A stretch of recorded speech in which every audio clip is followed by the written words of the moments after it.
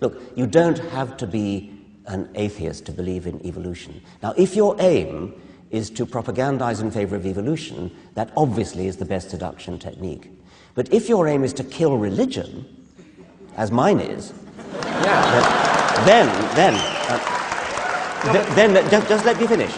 If your aim is to kill religion, then since evolution is manifestly true, then if there are people out there who really believe that if you are an evolutionist, you've got to be an atheist, then all I've got to do is to persuade them of evolution, which should be comparatively easy, since the evidence is overwhelming, and I'll turn them all into atheists.